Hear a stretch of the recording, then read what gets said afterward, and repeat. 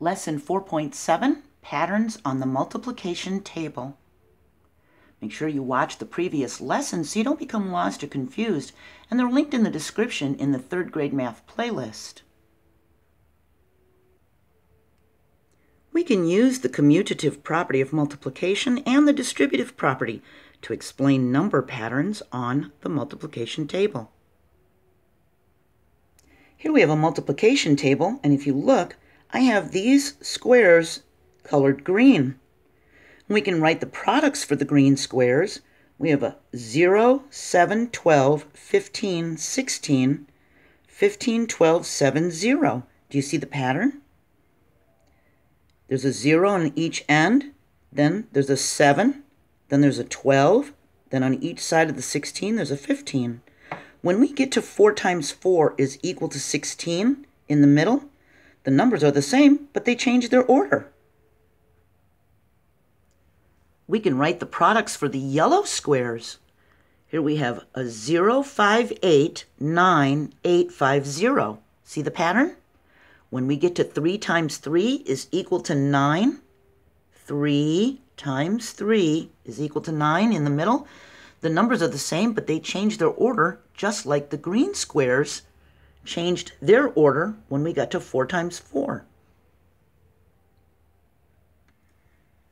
These patterns happened because the commutative property of multiplication says we can multiply in any order. 6 times 0 is going to be equal to 0 times 6. 5 times 1 is equal to 1 times 5. We can change their order.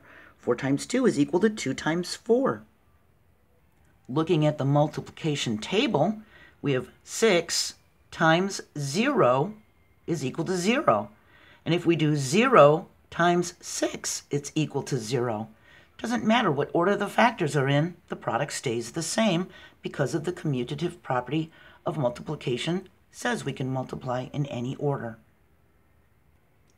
If we look at the columns for 1, 5, and 6, we can compare the products.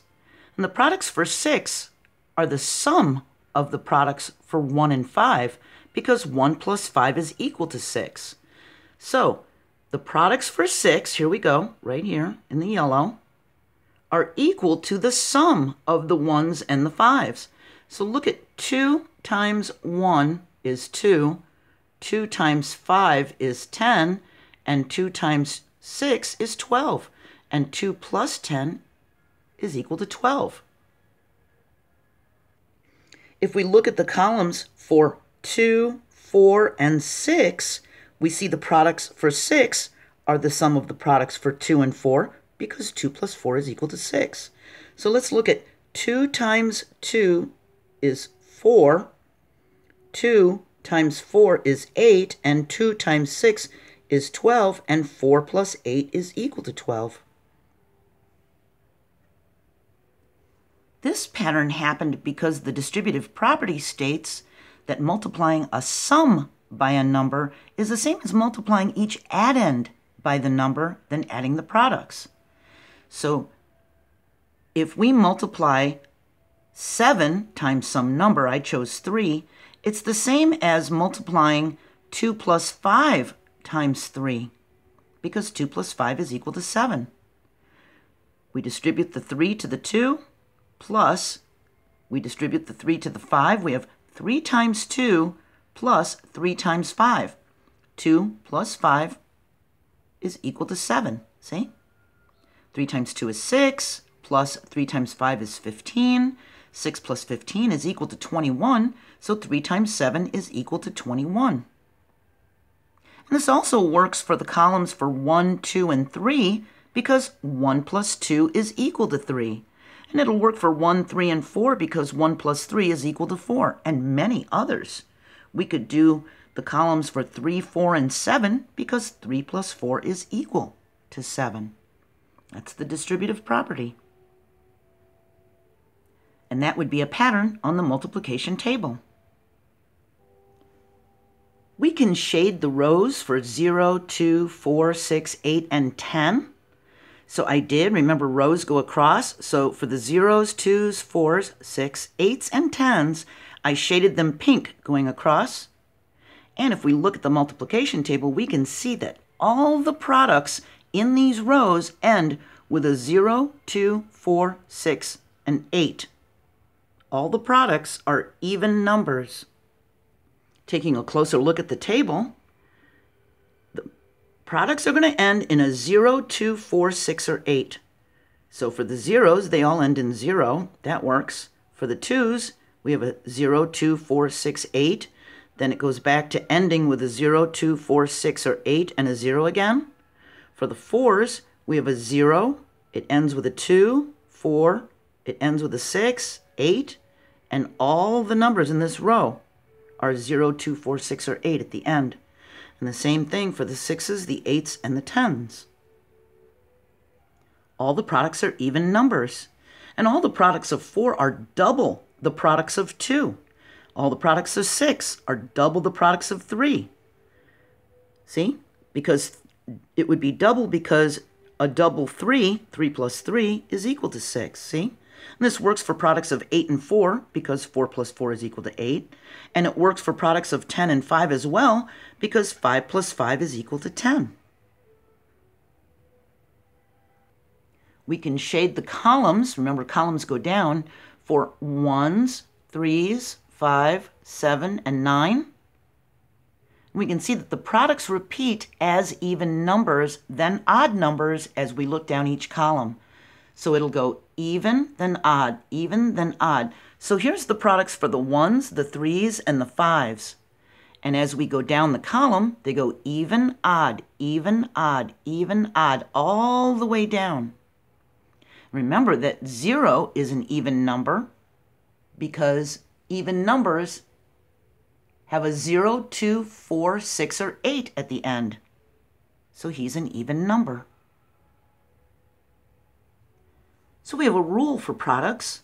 When at least one factor is even, the product will be even.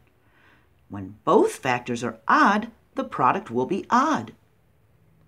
And this is a good rule to know because when you're doing a multiplication problem, you'll be able to tell if the answer, the product, should be even or odd. You'll know if you got it right or not. If it comes out the other way, like you multiply two odd numbers but your product is even, you know you made a mistake. Is the product even or odd, and why? For 4 times 8, is our product going to be even or odd? Do you know? Do you remember the rule? 4 is even and 8 is even. When at least one factor is even both, the product will be even. And these are both even, so at least one of them is even. Our product is going to be even. Here we have 5 times 3. 5 is odd, 3 is odd. And the rule says when both factors are odd, the product will be odd. 2 times 9. 2 is even, 9 is odd. Remember the rule, at least one factor is even, then our product is even, and 2 is even, so our product is even. How about this one? 3 is an odd number. We have 2 of them. So we have an odd number and an odd number. So do you know what this product would be? If you said odd, you're correct. 2 times 5, would our product be even or odd? 2 is an even number, so at least one factor is even. That means our product will be even. 1 times 7, 1 is odd, 7 is odd. We have 2 odd factors. So do you know what the product is going to be? If you said odd, you're correct. 2 odd factors will have an odd product. So remember, numbers that end with a 0, 2, 4, 6, or 8 are even. Here we have some tables, and it says, will the product be even or odd? And it's not telling us the number, it's just telling us that it's an even number, and it's going to be multiplied to 1, 2, 3, 4, and 5. Do you remember the rule? When at least one factor is even, and this one is, the product is even. So because this is an even number, it doesn't matter if these are even or odd.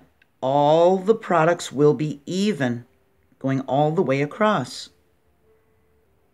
They're all even because we had at least one factor that was even. Now for this one, it's saying it's an odd number. When we multiply an odd number times 1, will our product be even or odd? If we know if these are even or odd, that's going to help us. 1 is an odd number. If it's multiplied to an odd number, then that means both factors are odd, so that's going to be odd. 2 is an even number, so now that means we have at least one factor that's even. That means our product will be even. 3 is an odd number. If we multiply an odd number to 3, then both factors are odd. Our product will be odd. 4 is an even number. That means we have at least one factor that's even, so our product will be even. Can you see the pattern that's happening? We went odd, even, and 5 is an odd number. That means we're multiplying an odd number to an odd number. They're both odd. The product will be odd. Our pattern went odd, even, odd, just like these are odd, even, odd. If you don't know about my JoAnn School on Facebook, you can check it out by clicking the link in the description. I have a lot of really nice images in my Facebook page in the image section, and on Twitter and Minds.com you'll find some images too. You'll find a printable copy of this blank multiplication table. And you can print out one copy or several copies. If you print out several, you can time yourself to see how fast you can complete the table, and then try it again and again to see if you can go faster. And the quickest way to do it is to fill in all the 0 times table, because the 0 property says that we can multiply any number to 0 and it'll be 0, right? So that'll be all zeros. And the 1 times table, that's the identity property. They'll all be that number, 1 times that number. And you can do the 2s because those are easy. You can do the 5s next because those are pretty easy to skip count by 5s.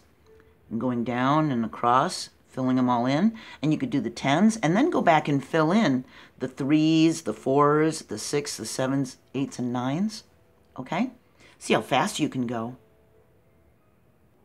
You can also use your completed multiplication table to help you with your homework until you get all your multiplication facts memorized.